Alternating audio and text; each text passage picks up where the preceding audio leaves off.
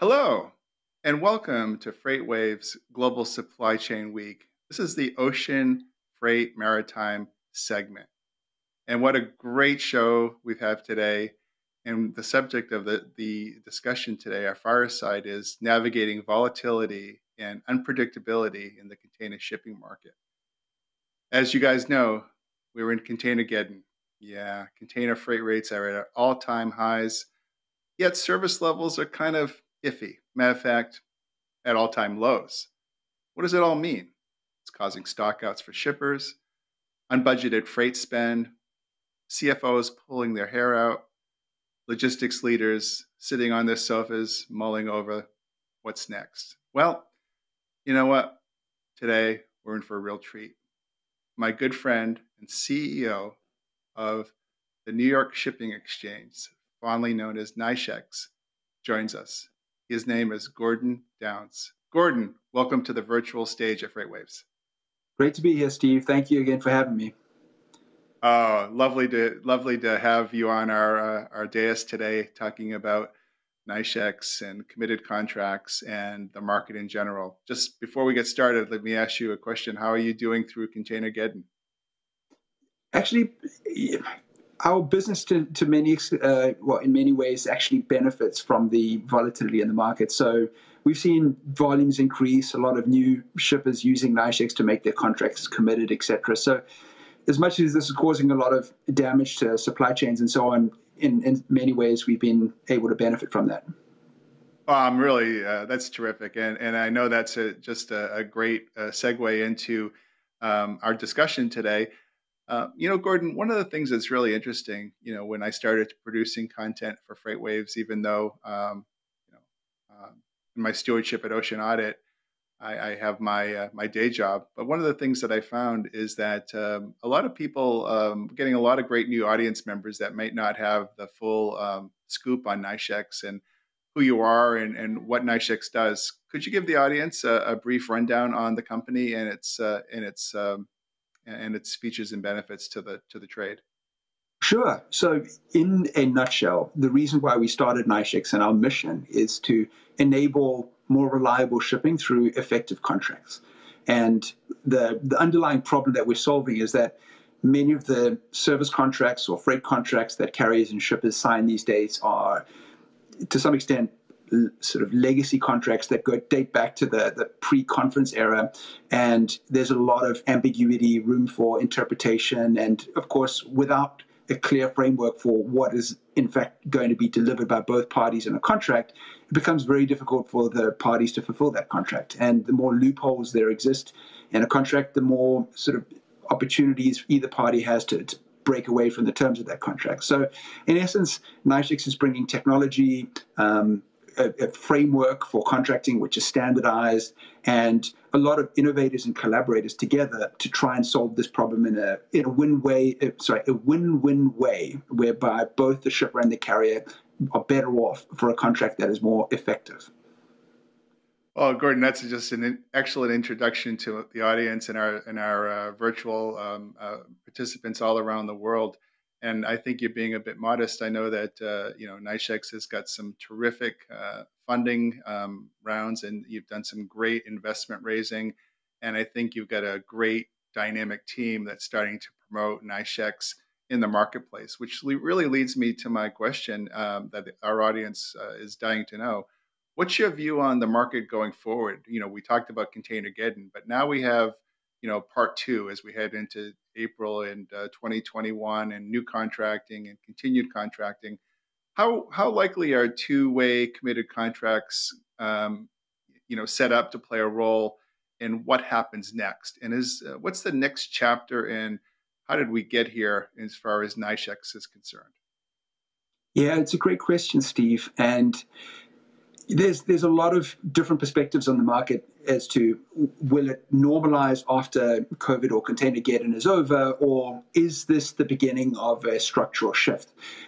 Difficult to say for sure, but I think there's a lot of reasons why this could be the beginning of a structural shift. And two, I think, very important reasons are things most people may not be thinking about. And the first one is way in which carriers are operating through alliances, which fundamentally changes the supply and demand imbalance. We'll touch on that in just a second. And then the other one is the IMO emissions goals and how that might cause carriers to be a little bit more hesitant to order new ships and therefore constrain supply a little bit. And of course, that could have a big impact on the market. So those two things are, I think, likely to have a big impact. And with the COVID impact on the market, a lot of people aren't necessarily paying attention to these things. And those 2 points are likely to have a much longer term impact than just COVID, which is going to be hopefully a 1 or 2 year impact. So let's just dive in first to the alliances.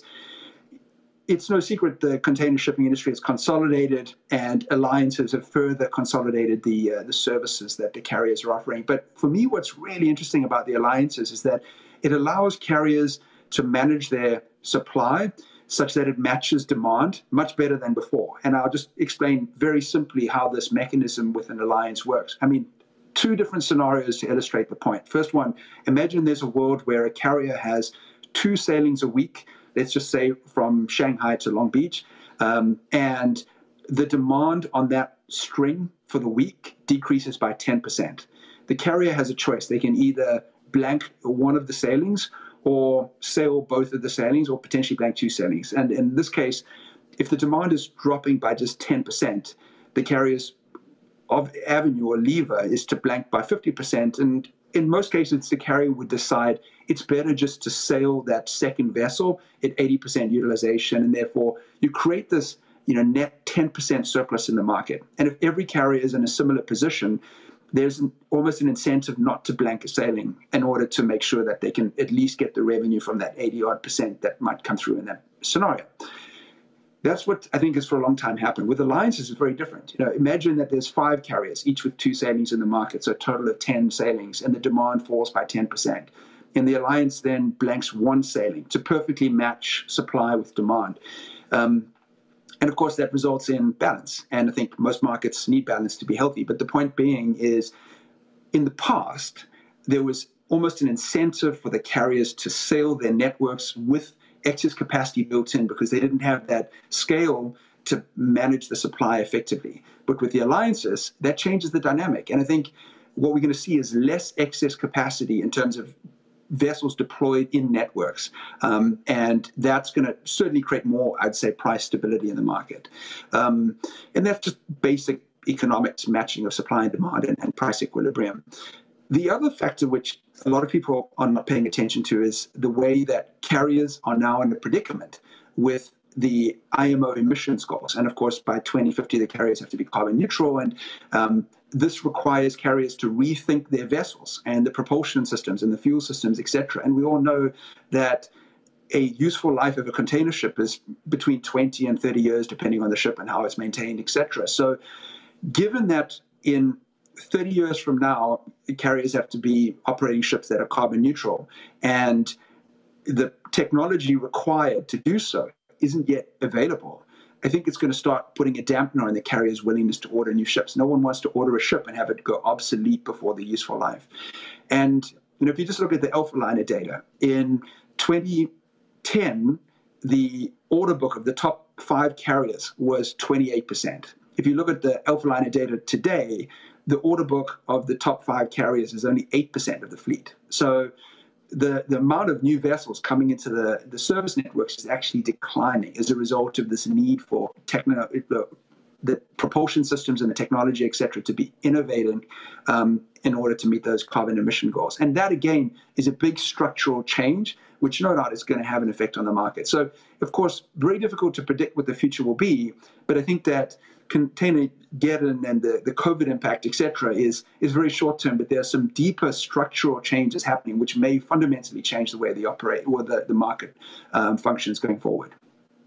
Yeah, it's really fascinating. I've been a student of looking at the chartering market, and I totally echo what you say about the new builds being devoid as far as the carriers are concerned. I know Evergreen and I think Hyundai and a few others have some new build orders, but right now it's just anything you can charter, and the charter rates are just going through the roof. And the smaller the vessel, the faster, the nimbler the vessel, the easier to discharge. In some ways, it almost reminds me of the A380. The Airbus, where it was like the two decker takes a long time to discharge a super a super max container ship. So we'll see what happens there. But as far as it relates to what you're doing with NYSHEX, do you look at yourself as plying a niche? And is that a niche that spans retail, chemical, freight forwarder, BCO? What's the niche Yeah, that you're really targeting, or is there one? yeah. So it's an interesting question because the value which NYSHEX provides is this framework for making two-way committed contracts. And I think there's many different segments of the market, retail, etc., that will benefit from this. But the most important thing is that it requires a change and a new way of trying to solve problems that, in some cases, maybe new problems. For instance, a lot of shippers haven't experienced a market where the supply and demand is more tight than it has been for many years. So I think it's a new process. It's a new solution to all this volatility that we described earlier. And quite frankly, the most determining factor as to whether this is a good fit for a shipper or not is that shippers' ability to control their supply chain and the shipper's willingness to innovate in order to create a supply chain that's more reliable and less risky, etc. So whilst we do see a lot of traction in certain segments, agriculture, retail, etc., we see traction also in other segments, for example, like furniture and recyclables, etc. So I think it's more of a function of innovativeness and willingness to rethink a supply chain in order to make it more reliable and to make those landed costs more predictable, etc. Oh, I think you hit the nail on the head. I think when it comes to the innovation and the willingness, to make that happen, I think it's a natural segue into asking how does NYSHEX facilitate that two-way committed contract once you have that willingness and that ability to get in dialogue? What happens next, Gordon? Take us through the process. Yeah, great point. So first thing is to highlight that NYSHEX, all we do is facilitate this process. We don't come between the carrier and the shipper. The shipper and carrier typically have very strong relationships, and we're just there to support the process. And by facilitating, essentially, we do three things. So the first thing we do is we provide a framework that allows the carrier and the shipper to create a customizable contract, but where the terms are very clear. The second piece is that we have technology which integrates into the carrier's EDI feeds and other data sources so that we can help both the carrier and the shipper keep track of their contract and see whether it's compliant or not. And if something is off track, to have enough time to fix it and therefore get the contract back on track. And then the final thing that NYSHEX does is we have this process for resolving exceptions. So if a shipment was supposed to make it onto a given vessel, but for some reason didn't, we have this framework that allows us to very transparently track the root cause and then to be able to make a determination as to whether it may have been the shipper's fault or the carrier's fault, and then to settle that through a collection of liquidated damages, etc. So those are the three things, again, making the contracts customizable and clear, giving everyone visibility as to how they're performing, and then finally amicably and fairly resolving those exceptions as they may occur. I love that. And, I was thinking about the first mover advantage. I look at my own business at Ocean Audit, and, some people might say, well, gee, I can do that. Steve goes to a retailer or a exporter or importer and gets refunds from overcharges, right? Seems like a simple business. So kind of let's get into that business. A domestic freight auditor might say, who has trucking experience, hey, I want to be an ocean freight auditor all of a sudden. And the minute they go and do that, they kind of bomb out a little bit because they end up maybe just cherry picking or glossing over the most important, like a $10,000 invoice that should have been 1,000, right? So the reason why I'm asking that or making this kind of analogy is it kind of lends me into one of the big questions that's been on my mind, Gordon. And I think one of the things is like, how does NYSHEX fit into a market where the carriers themselves, right, are coming out with their own committed contract solutions? I think you have a first mover advantage, but I'd like you to elaborate for our audience on how you're going to make that happen. Yeah, so it's very interesting and, in my opinion, very positive that there is this move towards two-way committed contracts. I mean, we really believe that a big part of solving volatility, unreliability comes from having clear agreements where both parties are incentivized to fulfill those agreements. And quite frankly, the carriers that are now bringing their own versions of these contracts to market is a wonderful thing. It really demonstrates that the industry is moving forward. In fact, I was talking with one carrier, exactly, and I was talking with one carrier executive yesterday, and he mentioned that the goal is within 3 years to have 80% of their freight moving on committed contracts, and therefore being able to optimize their network, etc. So very, very positive development that the industry is starting to move towards two-way committed contracts. And of course, if you look at so many other industries, this is the norm, and I think it's about time container shipping caught up.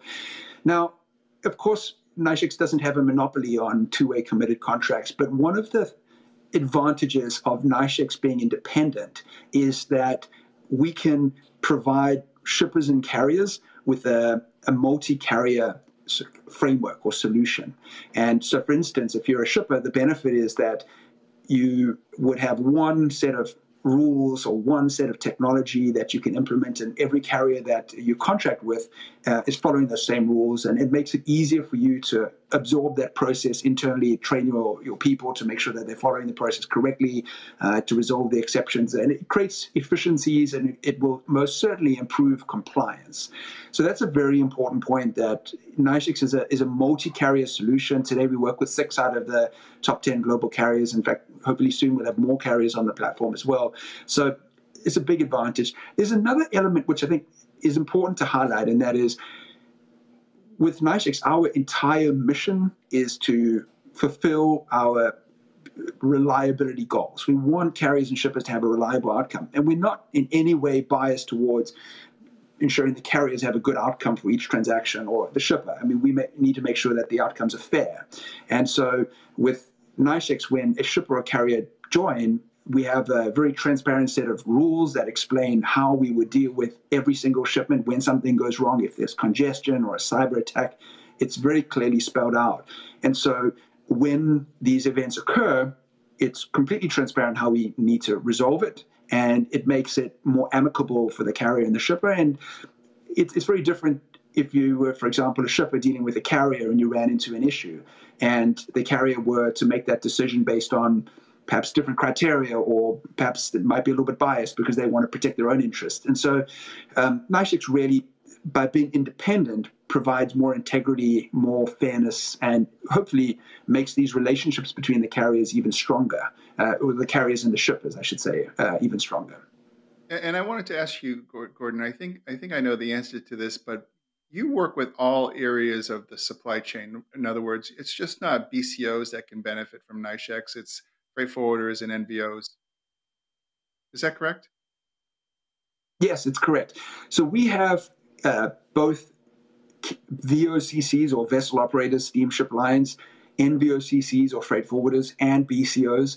And I think those parties that join NYSHEX as members subscribe to the principles of having a contract that means something, and having intentions to fulfill that contract, and be willing to commit with mutual accountability. So regardless of what type of party is using NYSHEX, we're more than happy to provide the service. And we've seen, especially NVOCs lately, benefit from NYSHEX both as a supplier and also as a buyer, by being able to give their customers a commitment whereby they can back it up with a NYSHEX security, and therefore the shippers feel more comfortable making contracts with NVOCCs, knowing that there's that sort of fully committed contract which is supported by NYSHEX. I think that is a tremendous tool for the NVO, and given the fact that many experts are steering a lot of BCOs to make sure they have a mix, I think that having that option in the NVO's pocket as they go and work with BCOs is extraordinary. So I'm really glad that we want to make sure that the market knows that you're offering this to a multitude of different shipper types, and I think that's terrific. Gordon, I had one question that I was thinking about the stock market, and I was thinking about like market makers on the buy and sell side, right? And as these carriers have their own programs, and you talk about getting the NYSHEX contracts in the system so that clients can bid and make those contracts. what about the ability to get that level of supply from the ocean vendors? Do you see that as being something completely consistent? Do you see the ability that you can get more contracted space? Is that something that you constantly fine tune with your carrier partners? Our business model has changed a lot since we first launched. Oh, sorry, Steve. Take some water, man. But yeah, the business. Oh man, so sorry about that. Tough question. No, I'm just kidding. It wasn't the question. But our business model has changed since we first launched, where we were very much focused on sort of matching the supply and the demand, and that sort of creating the market. And that's actually not our focus. Our focus really is in the integrity of the contracting process itself. So whilst in some small cases, a carrier and a shipper may initiate the transaction through NYSHEX without a pre-existing relationship between the carrier and the shipper, it's not the norm. Although we are building more suppliers and carriers as a network that use NYSHEX, it's very important just to keep in mind that we're not a traditional exchange in trying to match supply and demand, etc. So the focus also shifts towards more longer term contracts, where the terms of those contracts actually need to be discussed in some amount of detail. For example, it's a multi-week contract with multiple lanes and different price points per lane and different allocations per origin and different equipment pools, etc. So, by definition, there's a lot of direct engagement between the carrier and shippers as they create these, like I say, customizable contracts. Right, and thank you for that answer, because the reason why I wanted to make that showcase of kind of wrapping up is that you've increased so much in TEU volume since your day one, and now that you've been established for a great number of years, your TEU counts of what you have under contract is pretty darn impressive. So I'm so pleased that we were able to introduce NYSHEX to our global audience today, Gordon. And for those that are struggling to find out more information or would like somebody to talk to, how can our FreightWaves audience get in touch with your team?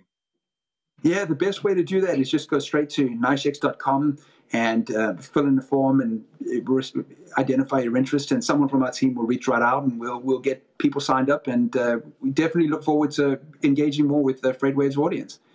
Well, this is a tremendous time that we've had today, and obviously it's an issue that's going to continue to lend itself to further discussions. So I hope you come back on our virtual stage.